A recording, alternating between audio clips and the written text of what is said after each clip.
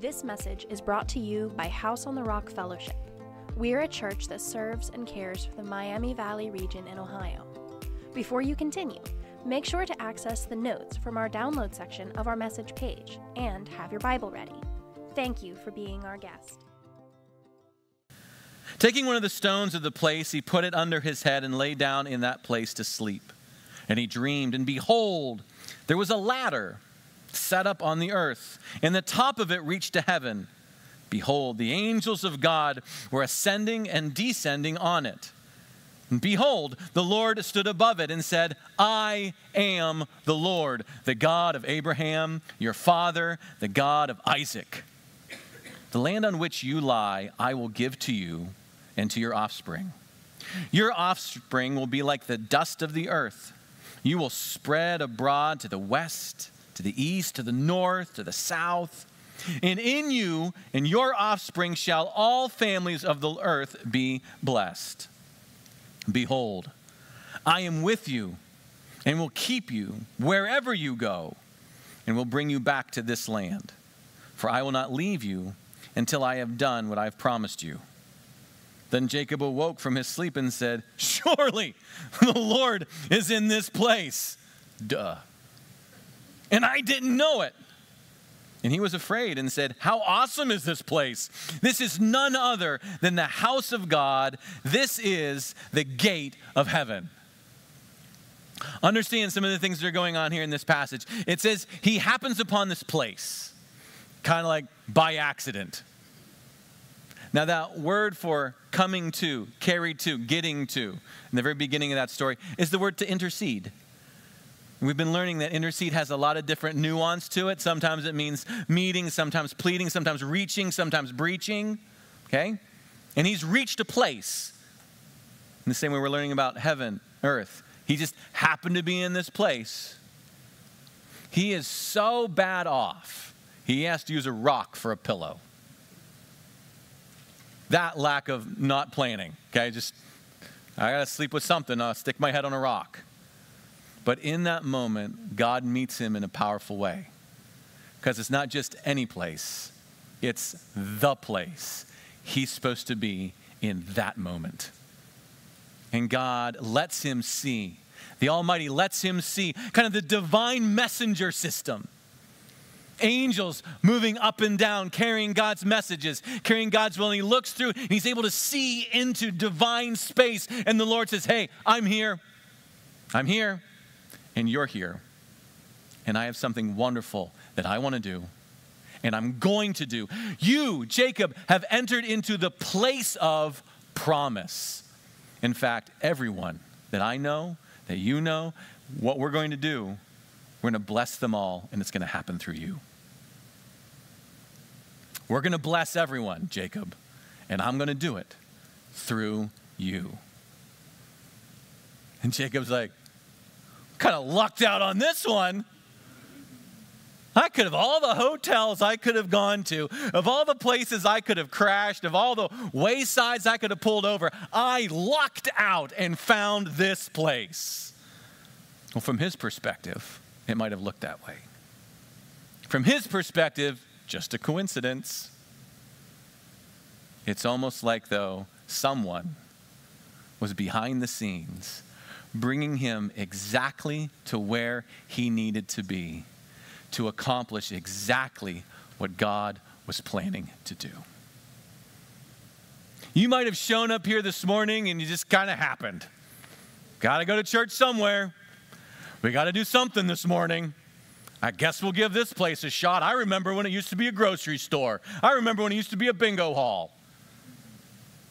Oh, maybe you didn't know it. This is the house of the Lord. And he has something that he wants to do. And there is someone who brought you here. We're going to continue our series on prayer. I have to keep justifying the t-shirt, Terry, or my wife's going to make me wear real church clothes. We've been learning about what prayer is. What is it? Remember, it's pouring out our heart to God. Sometimes it's praise. Sometimes it's petition. Sometimes it's confession. Sometimes it's thanksgiving. And we've been really drilling down on the idea of prayer, petition, as interceding prayer. To intercede. Remember, sometimes it means to meet. I'm going to meet with God. Sometimes it means to plead. I'm pleading with God. It's very emotional. I'm pouring out my heart. Sometimes it means to reach heaven to earth. Your kingdom come, your will be done. That's what Jacob was experiencing there. He came to a place. Sometimes it means to, do you remember? To breach. There are strongholds of the mind, strongholds of the heart, strongholds of evil set up. And sometimes we're asked to and are given insight, and we pray through those, that his kingdom come and his will be done. And we do this all in Jesus' name. Well, we're going to continue this week and the next two, learning a little bit more about prayer. Next week, perseverance. Perseverance in prayer. You need to pray and not quit. Okay? Don't quit. The person that you're praying for, that situation that you're praying for, don't quit. There's a lot going on. And at the very end, we're going to talk about practical ways. But today, let's talk about the someone who also comes alongside of us to guide us, to pray with us, to pray for us, and maybe to pray through you. Let's go to Romans chapter 8. Romans chapter 8.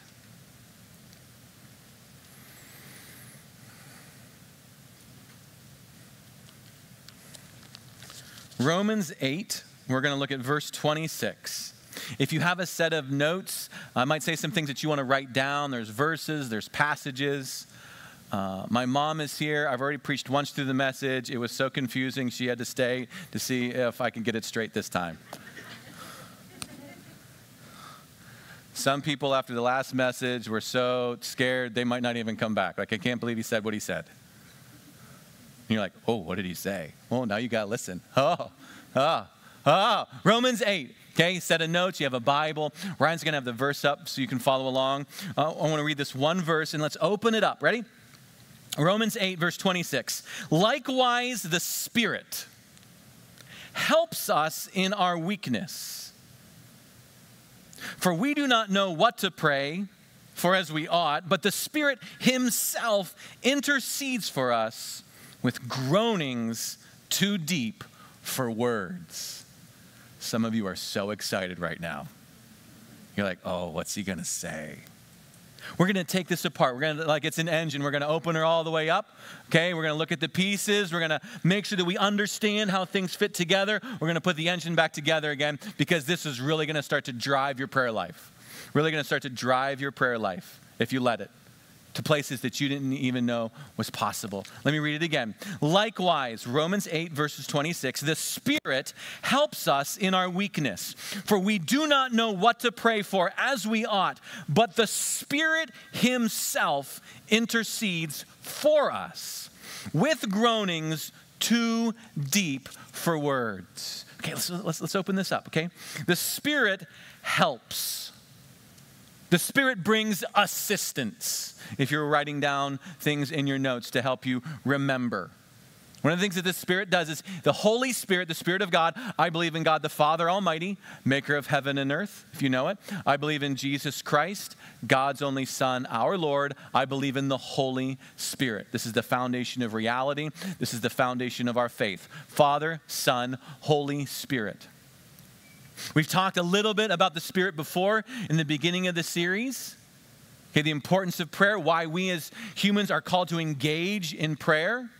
The Father wills something. The Spirit is ready to breathe life into it, but the Son has to speak it.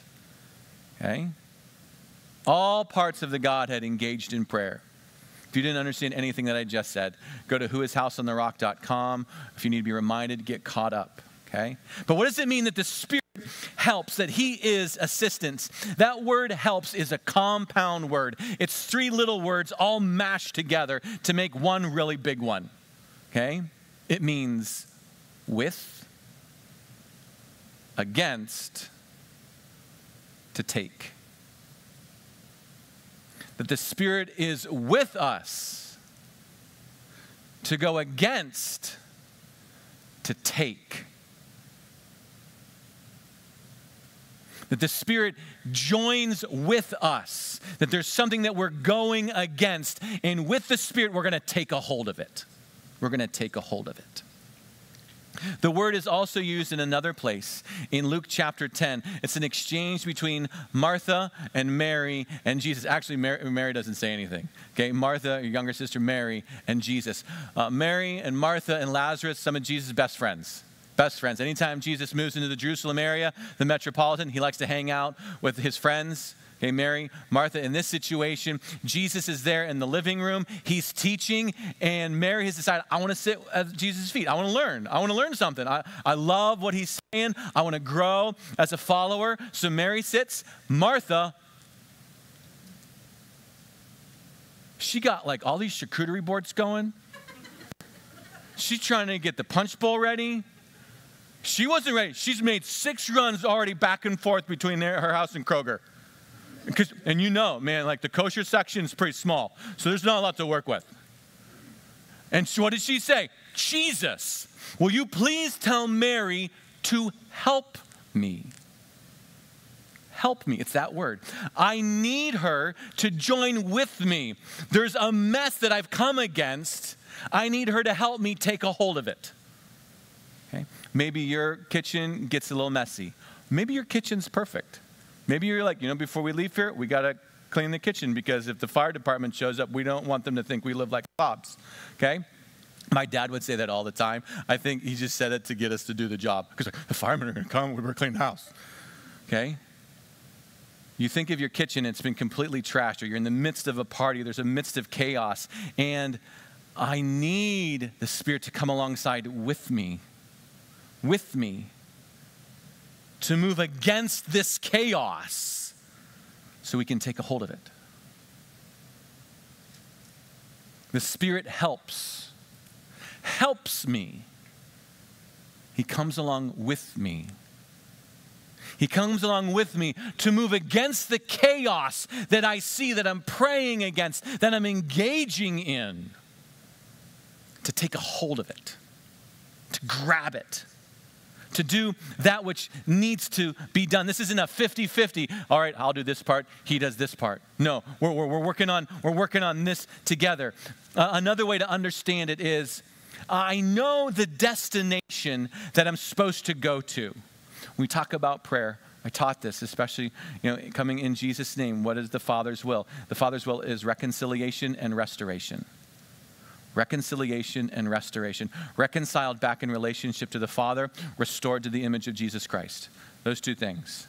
How do I pray for anybody? Pray for reconciliation, that they know the Father. That the Father make himself known. That the Father show how much he loves them. It's crazy about them. That they are restored to the image of Jesus Christ. 1 degree upon another, it says in 2 Corinthians chapter 3, verse 18. Okay? 1 degree upon another.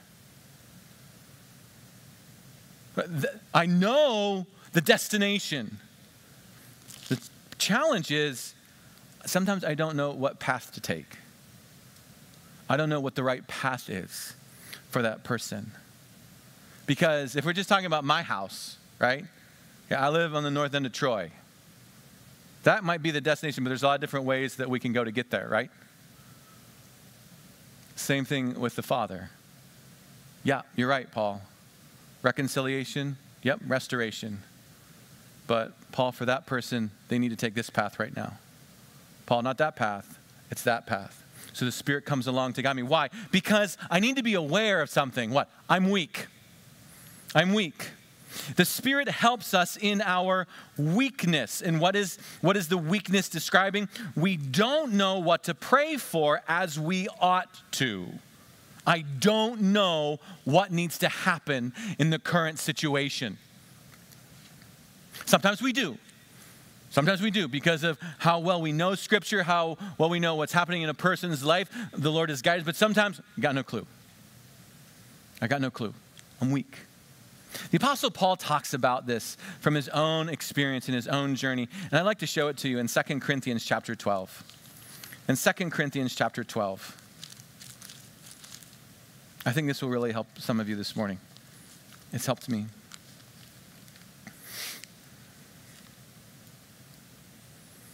2 Corinthians chapter 12, 7 through 9. Yeah. 2 Corinthians 12. Make sure it's 2 Corinthians, not 1 Corinthians. 2 Corinthians. Towards the back of your Bible. Verse 7. Apostle Paul is talking about himself. So to keep me, excuse me. Keep me from talking. So to keep me from becoming conceited, because of the surpassing greatness of the revelations, okay, just so we understand. Okay, so the Apostle Paul shown amazing mysteries of God's plan and purpose. This is the treasure trove that he ministers out of and loves out of and teaches out of. God showed him amazing things. And because of that, to keep him from getting conceited, to keep him from getting puffed up about himself, okay? A thorn was given me in the flesh, a messenger of Satan to harass me, to keep me from becoming conceited. 3 times I pleaded with the Lord about this, that it should leave me. But he said to me, my grace is sufficient for you, for my power is made perfect in weakness. So here's the Apostle Paul. He's doing exactly what he's supposed to be doing. He's preaching reconciliation. He's preaching restoration. He's ministering. He's doing all of those things. He's been shown so much.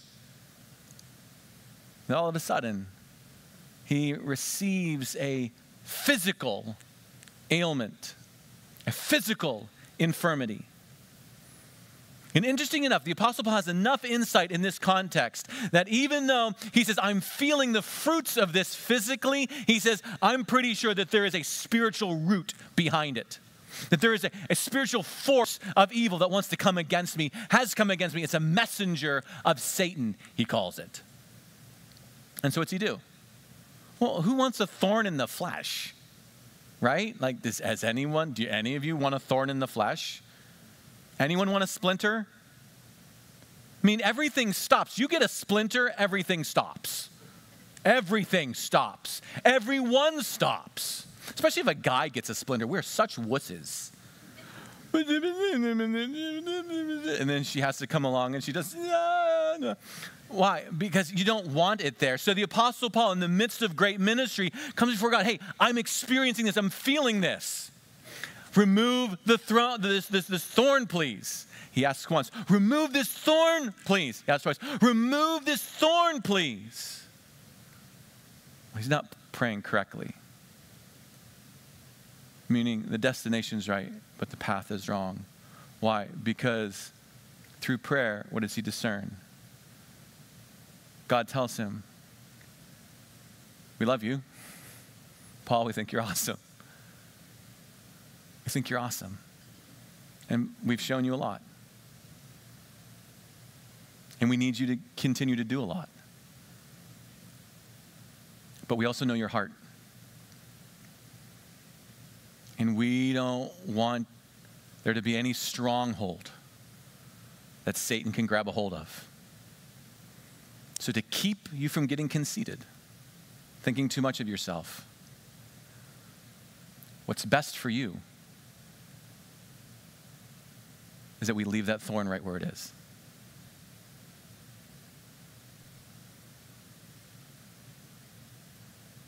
Are you kidding me? So you're not going to cure the cancer.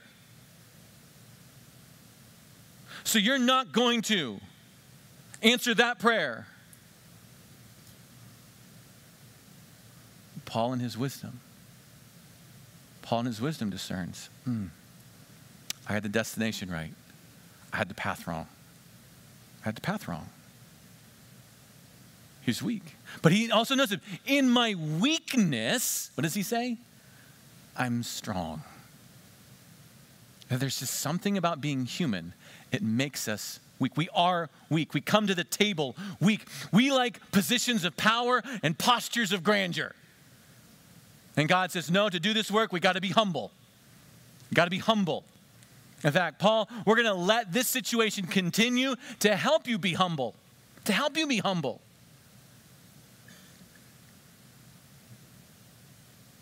The psalmist said in Psalm 8, what is man that you are mindful of us? We're a hot mess. What is the Son of Man that you care for us? I mean, we're lower than angels, but you have crowned us with glory. You've given us dominion. We are weak. Why would you possibly want to rule through something so foolish and self-centered as humans? Which is why sometimes we just don't even know how to pray. There's so many different ways that this situation could go. We don't know what's best in that moment. Maybe you've been there. Let me illustrate. This last week, I was at the hospital seeing someone from our church family. I said, hey, handsome, how you doing, buddy? You look great. Body racked with weakness. A shell of what he was. How can I pray for you? Pastor Paul, I'm ready to go home. I'm ready to go home. I'm tired. Cancer riddled through his spine. In constant pain. Constant loss. Doctors can't figure out why certain things are bleeding that aren't supposed to be bleeding. He says, I'm ready to go home.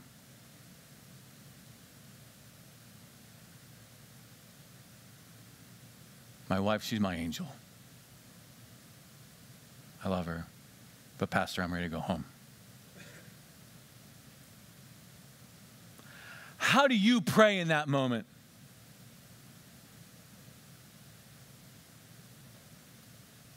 I don't know what to pray. Is that what I'm supposed to pray? He's got the destination right. Right? Here's a man reconciled to the Father, knows that Jesus loves him, walks in the love of Jesus. Jesus is working him towards restoration. And ultimately, right, when you step into glory, you are restored. But is this the path? I don't know. So I did what all good pastors do in that moment. And I dodged it altogether and quoted Psalm 23. Oh, the Lord is your shepherd, you shall not want. He makes you lie down in green pastures and leads you beside still waters and restores your soul. Even though you walk through the valley of the shadow of death, may you fear no evil, for he is with you, and his rod and his staff, they will comfort and guide you, and your cup will overflow, and may you dwell in the house of the Lord forever. Father, I don't know what to pray. I don't know what to pray.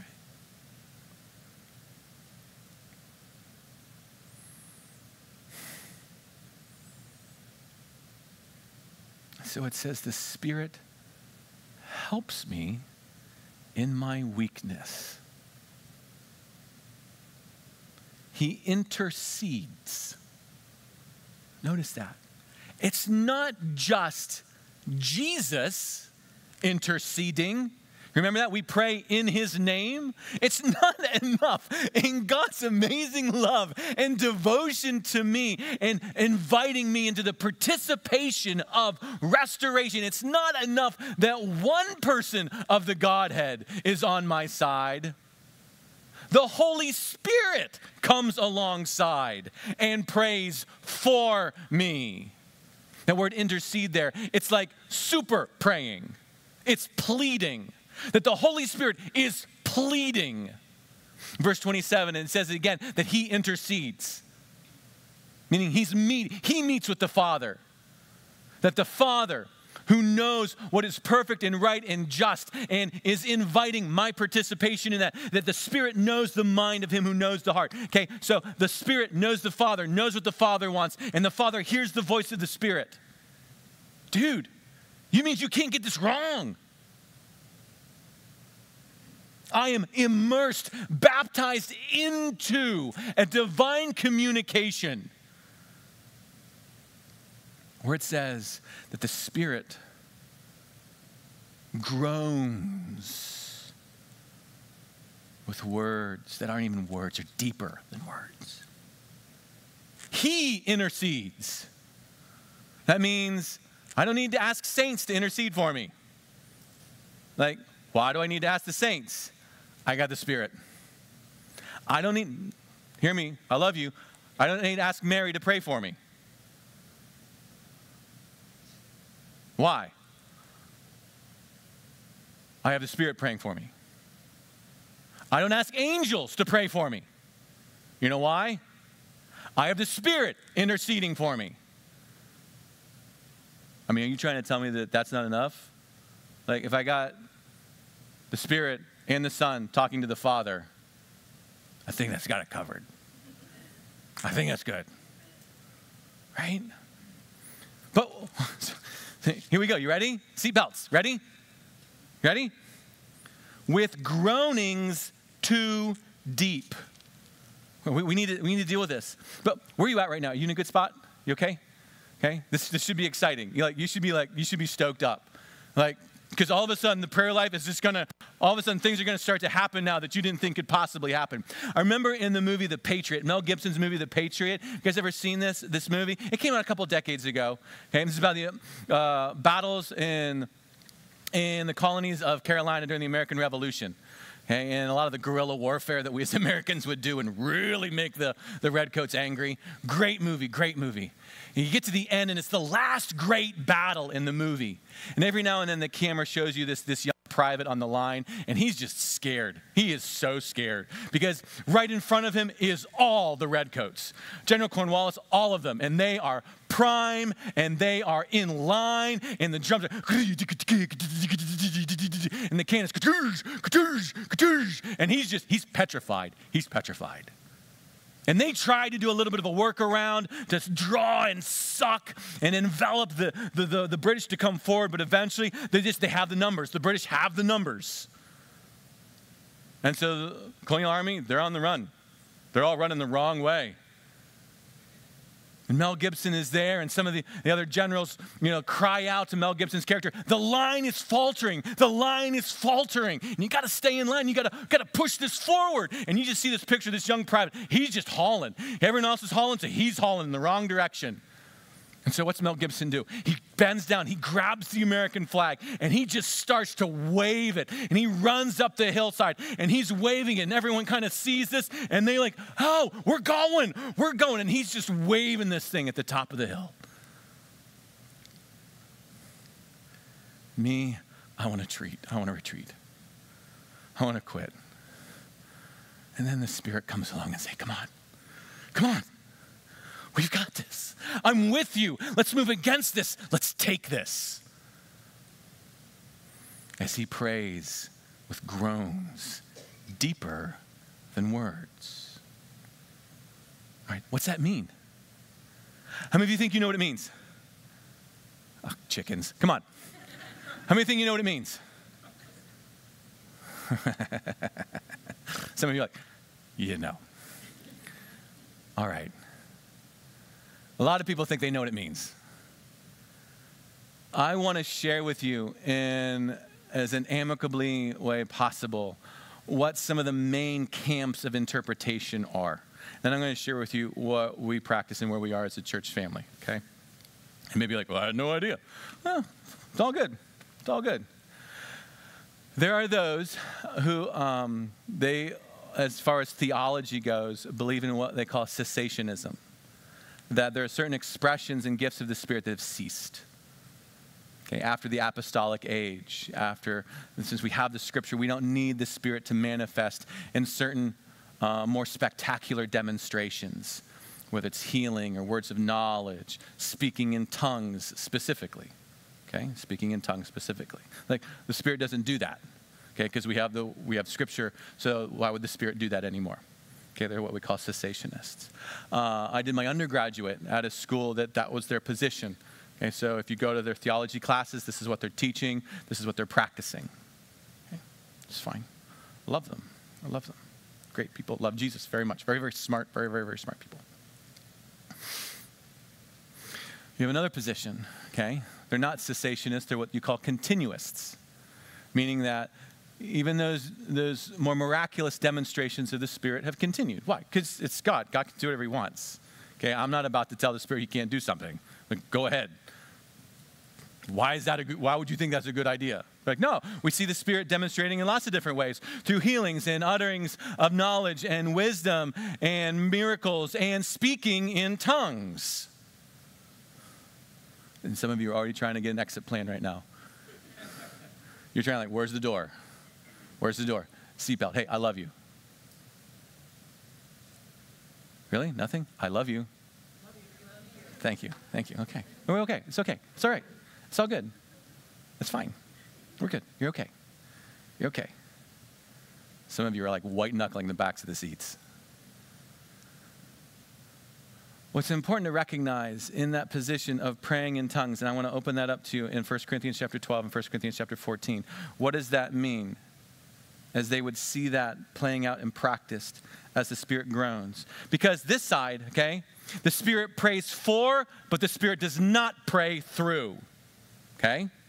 The Spirit prays for, but not through. Over here, the Spirit prays for, and the Spirit sometimes will pray through you. Okay? The Father who wills it, the Spirit ready to breathe through it and gives even utterance for the church family to speak the very things that are mysteries in the hearts and the minds of God, okay? Let me show you where that comes from, okay? Theologically speaking, because we want to root it in Scripture and not experience, right? Scripture, not experience. Okay, so 1 Corinthians chapter 12. 1 Corinthians chapter 12. Let me show you some things on where that interpretation comes from and how it's to be practiced if you practice it. 1 Corinthians chapter 12. There's a couple of things that we have to separate that sometimes fundamental Pentecostals don't separate, and you need to, or it creates a mess, okay? It creates a mess, and God is a God of order, not chaos, okay? 1 Corinthians chapter 12, I'm going to start reading in verse 4, okay? If this is something that you've wondered about, make sure you write these verses down, so when you call and ask me to talk, because if you haven't read and you want to talk to me, I'll be like, go read, then we'll talk. Okay? 1 Corinthians 12, verse 4. There are a variety of gifts. Gifts. Demonstrations of the Spirit. Same Spirit. Varieties of service. Same Lord. Varieties of activities. Same God. Father, Son, Holy Spirit. Okay? The Spirit doing gracious things, manifesting gracious ways through the church. Father, Son, Spirit. All of them are involved. Okay? To each is given the manifestation of the Spirit for the common good. What he's talking about in this context, okay, is something that blesses everybody when it's being used, okay? This is for everybody. What he's about to say is for the common good. For to one is given through the Spirit utterance of wisdom, to another utterance of knowledge according to the same Spirit, to another faith by the same Spirit, to another gifts of healing by the one Spirit, to another working of miracles, to another prophecy. That means preaching, proclaiming what I'm doing right now, okay? To another, the ability to distinguish between spirits. To another, various kinds of tongues. Notice plural. Plural. Kinds of tongues. Plural. That's important. To another, the interpretation of tongues. Plural. All these are empowered by one and the same Spirit who apportions to each one individually as he wills. Okay? So he's talking about a healthy church family. And so the Spirit will pour into individuals the capacity to do spiritual divine things.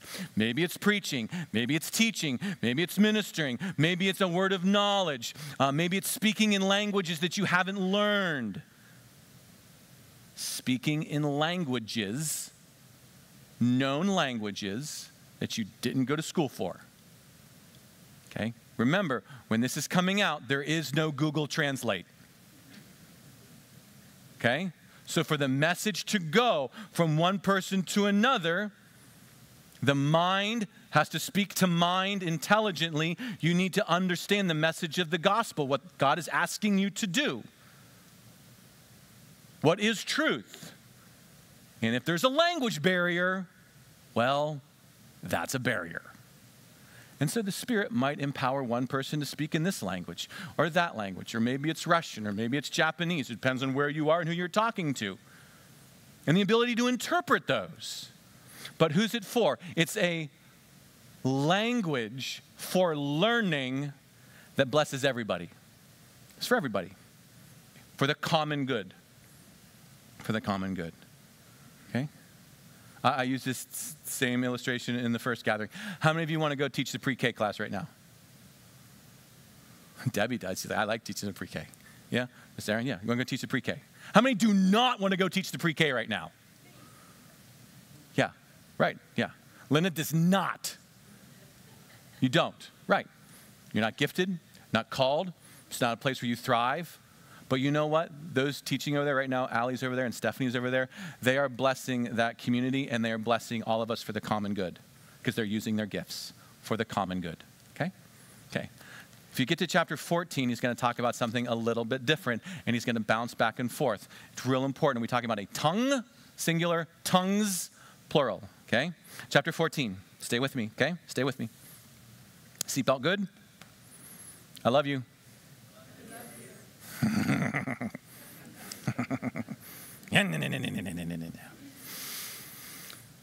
Chapter 14, verse 2. Chapter 14, verse 2. For one who speaks in a tongue, singular, speaks not to men, but to God. Oh, this is different. The other thing he was talking about, for the common good, for the communication of the message of the gospel, blesses everyone. Here, what do we call that thing when you talk to God? What's the word?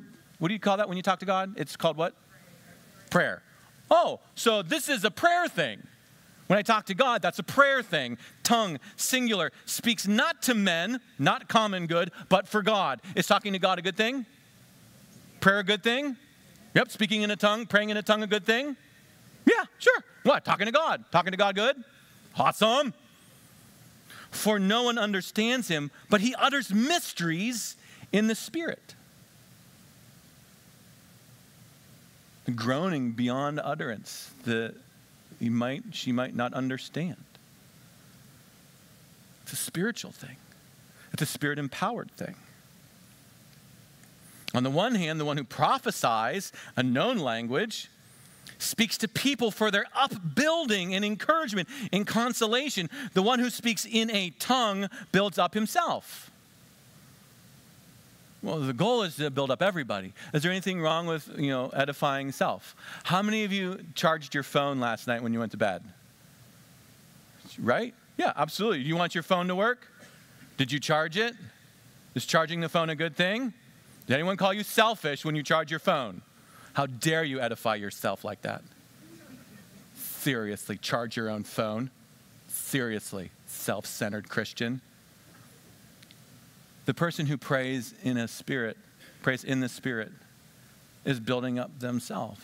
Okay, hey, FYI, guys, you pray for me. I got a long day. I have a long day.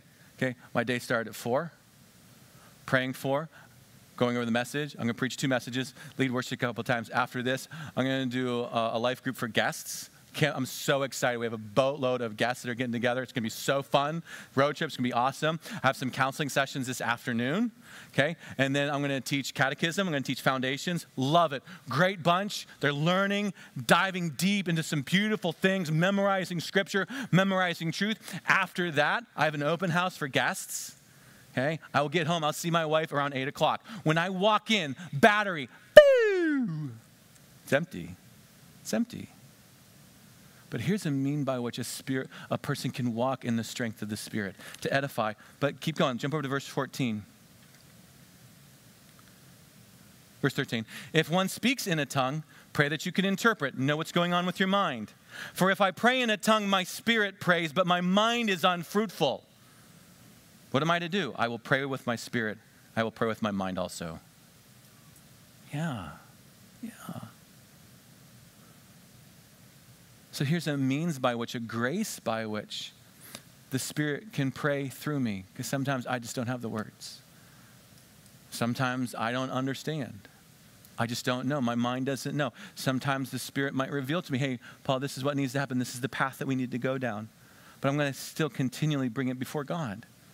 So maybe we're in worship and I'm over here and I'm praying with my mind and I'm holding up people, and you've seen me do this. You've seen me do this. And sometimes I'll pray in the Spirit. Well, Paul, we didn't know you were doing that. I'm not talking to you. I'm not talking to you. Well, we didn't hear you. Wasn't talking to you. Who am I talking to? I'm talking to God. I don't know what needs to happen. As we think about the direction of the church, or we think about this marriage over here that's failing, or as we think about this addiction, or we think about this crisis, I don't know. But I know I got to pray. I know I got to pray. Some of you have some questions. Some of you want some clarification. Call me up, write it down on a communication card. We can keep that communication going, okay? I respect both camps. I respect both camps. If you come from one of those particular camps, I ask the same thing of you that I ask of everybody at House on the Rock. Respect everybody else too. Respect everybody else too, okay? If you don't believe that that should be practiced, you'll probably leave and not come back. That's okay. If you believe that those things should be practiced, then practice it the way that it's supposed to be practiced, okay? It's not to show everybody how spiritual you are. Okay? So what? What do we do? What do we do? The Holy Spirit's waving this banner. Sometimes I don't know the path that I should take. What should I do? Pray. Pray. Sometimes we're groaning. Sometimes we're crying out. Sometimes we're pleading. Sometimes we're breaching. But pray. Please pray. Please pray. If you get it wrong, Spirit will bring you around. Hey, see it this way. No. This way. No, this way. Father's listening. Jesus interceding. Spirit enabling prayer. And then all of a sudden, you know what starts to happen? You look around and you're like, I think I'm in the house of God. God's like doing stuff. Like, I had no idea where I was. I had no idea what I should do. All of a sudden, God's like, yeah, but you prayed. And because you prayed, I can act. Because you prayed, I can heal. Because you prayed, I can serve. But God forbid, you don't pray. Let me share with you one more story. Okay, this is in Luke 22. I love Peter. I am so thankful that Jesus brought Peter along on the journey, because it makes me think that there's hope for me sometimes. Because Peter just says the dumbest stuff. But sometimes, dude, the guy walked on water. Have you ever walked on water? Okay, so, give Peter his due. But in Luke 22, Jesus gives Peter insight into something, and Peter misses it. He misses it badly. Really badly. Jesus gives him the destination. Jesus gives him the path.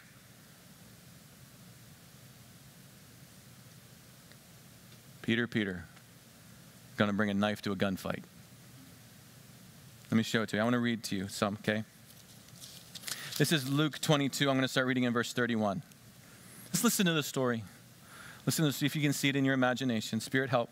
Spirit help. This is after the Lord's Supper. They're left the upper room. This is the night before the crucifixion. They're walking down through the Kidron Valley up to the Mount of Olivet. Jesus is having a conversation. He looks to Peter and he says something. Because they start to have an argument about who's the best. Because that's what kids do. Who's the best? Who's the most important? Jesus turns around in the car, leans over the back seat. Okay? Simon, Simon. You know it's bad when dad uses your name twice. Behold, Satan demanded to have you, that he might sift you like wheat. Satan wants you. He has gone before the throne and asked if he can have the freedom to destroy you, to show how weak you really are. Like wheat, to let the useless chaff rise to the surface. Satan wants you. He wants your marriage. I'm talking to you. He wants your joy. He wants your career. He wants your kids. He wants your health. Satan asked for you by name. But Peter, I prayed for you. I prayed for you that your faith may not fail. You walk that good path. And when you have turned again, strengthen your brothers. Peter said to him, Lord, I'm ready to go with you both to prison and to death. Jesus, this is Pete. I'm your boy. I got your back. We'll fight together. We'll storm the gates together. You and me. A little conceited? A little proud? Jesus said, I tell you, Peter, the rooster will not crow this day until you deny 3 times that you know me. So he's been told demonic forces are on the hunt for him. Look how they respond. And he said to them, when I sent you out with no money bag or knapsack or sandals, did you lack anything? Hey, when everything was great, you didn't even have to take a wallet. You didn't have to take your debit card. It's all good. People are just taking care of you. They're welcoming you in their house. They're giving you dinners. Was everything good? Did you need anything? No, everything was great. We didn't need anything. He said to them, but now let the one who has a money bag take it. Likewise a knapsack. The one who has no sword, sell your cloak, buy one. For I tell you that this scripture must be fulfilled in me. And he was numbered with the transgressors. So he says, hey, it was easy before. It's getting bad now. It's going to get hard. Before, you didn't need to have, but you're going to move into a time of hostility now. And that's all they needed to hear. Oh, there's going to be a fight. And then he said, look, Lord, here are 2 swords. And he says to them, it is enough. All right, so here's the question. What does that mean? It is enough. A couple ways that we could interpret that, right? Jesus, we got 2 swords. 2 swords is all you need. That's enough. After all, I'm Jesus. And so I'll make them glow, and there'll be laser beams that shoot out of the swords. So all you need are 2. We got 2 swords, it's plenty. All we need are 2 swords. That's one way that you could interpret it, right? That's wrong. That's not what it means. That's not what it means. To put it in the vernacular, the colloquial of the time, it's Jesus' way of saying this. Are you kidding me? Seriously? Seriously. Stop talking. Stop talking. That's not what I meant. How do I know that's what it means? Look what happens next. He came out, verse 39, as was his custom in the Mount of Olives, and the disciples followed him. And when he came to the place, he said to them, pray that you may not enter into temptation, the trial. And when he withdrew from that about a stone's throw, he knelt down and prayed, saying, Father, if you're willing, remove this cup from me. Nevertheless, not my will, but yours be done. And there appeared to him an angel from heaven that strengthened him. Being in agony, he prayed more earnestly. And he's pleading now. We're pleading. Sweat become like drops of blood falling down to the ground. When he arose from prayer, he came to the disciples and found them sleeping for sorrow. And he said to them, why are you sleeping? Why aren't you sharpening your swords? No, what did he say? Rise and pray that you don't fall into temptation. He tells Pete, it's going to get bad. It's going to get so bad. It's going to get spiritually bad. But this is a spiritual battle that we're about to go into, okay? It's okay, Jesus. We've had 2 swords. We got 2 swords. Then Jesus goes off and he prays. He says to them, go pray. You need to be in prayer. I'm going to go pray. He's praying. He's wailing. He's pleading. He comes back to them and says what? Why aren't you praying? Why aren't you praying? Peter, why aren't you praying? I brought my sword. Pete, you brought a knife to a gunfight, buddy. While he was still speaking, there came a crowd, and the man called Judas, one of the 12, was leading them. He drew near to Jesus to kiss him, but Jesus said to him, Judas, would you betray the Son with a kiss? And when those who were around him saw what would follow, they said, Lord, shall we strike with the sword? And one of them struck the servant of the high priest and cut off his right ear. And Jesus said, no more of this. He touched his ear and healed him. Then Jesus said to the chief priests and officers of the temple and elders who had come against him, have you come out against a robber with swords and clubs? When I was with you day after day in the temple, you did not lay hands on me, but this is your hour and the power of darkness. This is a spiritual crisis, not a physical one. Verse 54. Then they seized him and led him away, bringing him to the high priest's house. And Peter was following at a distance. If you're Peter and you've been told what you've been told and you've seen what you've just seen, what should you be doing right now?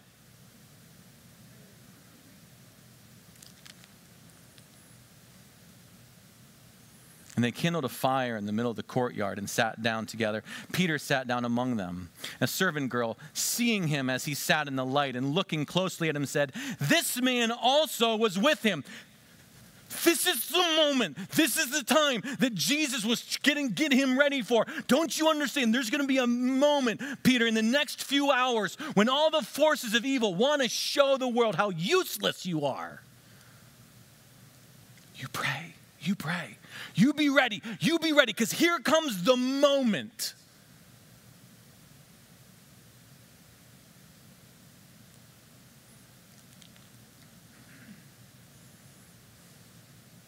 But he denied it, saying, woman, I don't know him.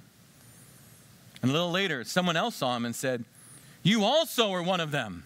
And Peter said, man, I'm not. And after an interval of about an hour, still another, and said, you could have been praying.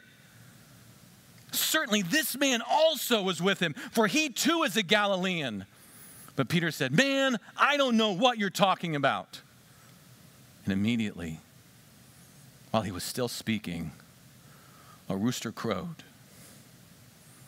And the Lord turned and looked at Peter. I told you to pray. I told you to pray.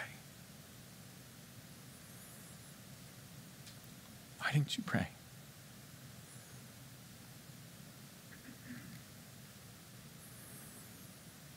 And Peter remembered the saying of the Lord and how he had said to him, before the rooster crows today, you will deny me 3 times.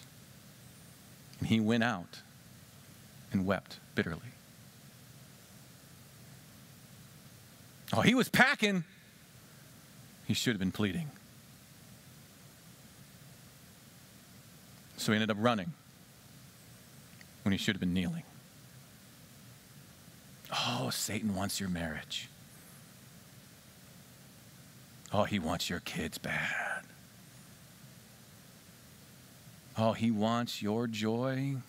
He's even asked for it. He's the Lord of the air. We gave up the words. Just pray. You don't have to have words. Just cry. Just groan. Just wail. And watch what might happen. You might find yourself on the run. But you also might find yourself in the house of God. And God says, you prayed. Let's change the world. Thank you for sharing your time with us, and we'd love for the journey to continue. If you're a guest, would you consider reaching out to us? We would love to come alongside and encourage you in any way that we can. If you're someone who's joined us today and you are desperately reaching to find hope wherever you can, again, Jesus came that we would find hope. You can find hope today. If you want to send us a short note, a member of our Hope team would reach out quickly, promptly, to come alongside and see what we can do to encourage you in whatever storm you might find yourself in. That's why Jesus came, and that's why we're here. Jesus said there's two ways to live your life, and a wise man, a wise woman, builds their life on Jesus' instructions. God bless.